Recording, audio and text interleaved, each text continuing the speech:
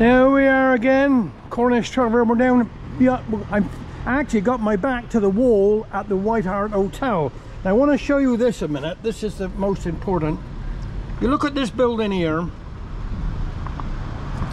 This was all to do with Harvest of Hayle. This was the machine shop. And in 1984, the local council gave permission for that machine shop, which was there. We call it the Coliseum. Everybody knew the Coliseum.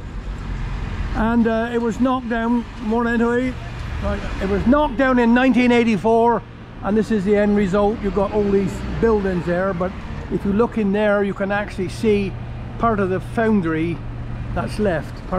So the idea was, after 1984, we got the Hayle Town Trust. This was to preserve what was left of our great town, and as the building goes, you know, as I said, there's the Harvest Emporium there.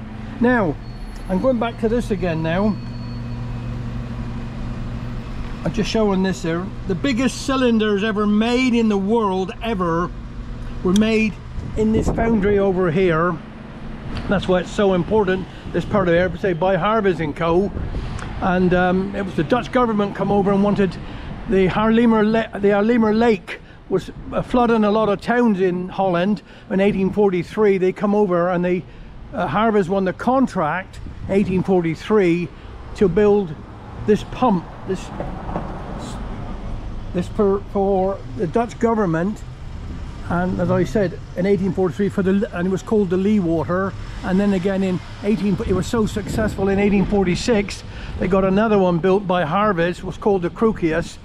And the Dilingen was another pump, and that was built by the Cornish Copper Company and Pernewordle, the foundries at Pernewordle, and they built the third one. But they started roughly 1848, and they pumped it all out by.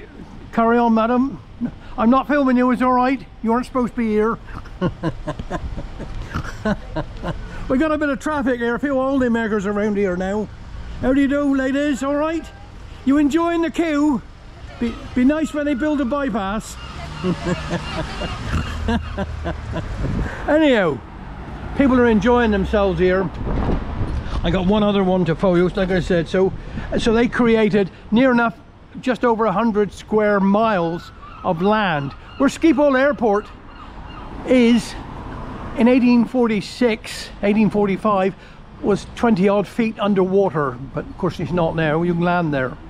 And this is the Crucius Museum in Holland, and you look at all the work around it, all the building, all like the castle, what they got. It's like a castle, isn't it? But a lot of local people from Hayle, well, up to Truro really, down west and up to Camberwell, Madroof and all, went out to Holland in these years because of their expertise in building, and that's how we're so well liked or known over there in Holland. Bit more traffic. I better get out before I'm blocked in forever. Anyhow, thank you.